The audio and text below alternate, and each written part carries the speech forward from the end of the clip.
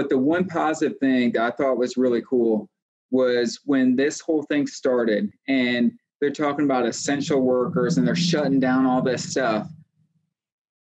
They relied 100% on the customers that we serve. That is so cool. Yeah.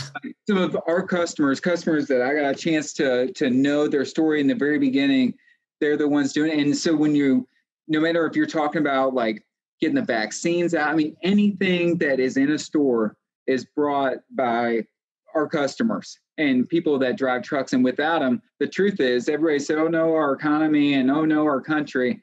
Man, as long as there's truck drivers on the road, we got a fighting chance, a heck of a good fighting chance. And so that was probably the cool thing I've seen. So with that recognition, and this is kind of more for the people that that probably have seen it, man, with that recognition, everything jumped. And that was like a moment of insecurity for a lot of people with jobs and things like that. It was so cool to see that in the midst of that devastating, issue, and we're still going through it, there was an opportunity for our customers to actually exceed any of their preset expectations for last year. It was cool to be a part of it.